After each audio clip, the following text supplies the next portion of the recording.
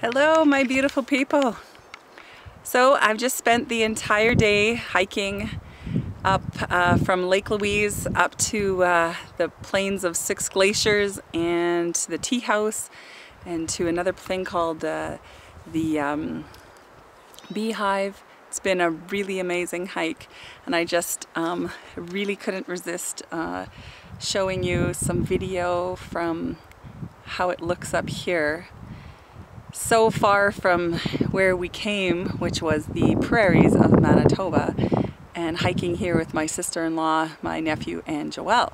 So take a look around the view. I hope this comes in really great focus. Those are some of the glaciers quite up close. Some of those Rocky Mountains here up at Lake Louise. Now, if you ever come out to Lake Louise and you want to see the spectacular view, you do have to be ready for quite a vigorous hike. We took actually two pretty vigorous hikes in one day, so it's a little bit more. You can do the Six Plains fairly easily, but you can do it. So that's the panorama right around here. And so I hope you enjoyed seeing that. I think it's so good. I feel so good about taking this hike just because you exert your energy. I've exerted my energy. I've pushed myself really hard, and pushing yourself really hard feels really good. And that's in so many things in life.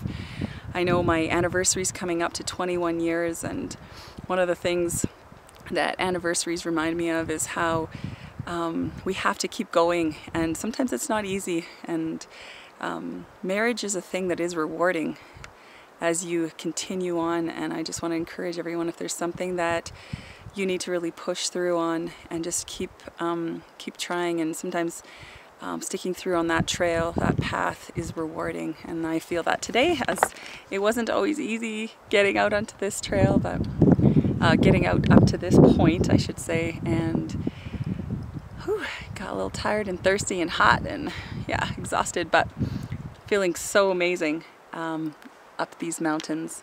Just give you another little pan of the view. So yeah, I hope that you are doing well and push hard. Keep on. Take care, everyone.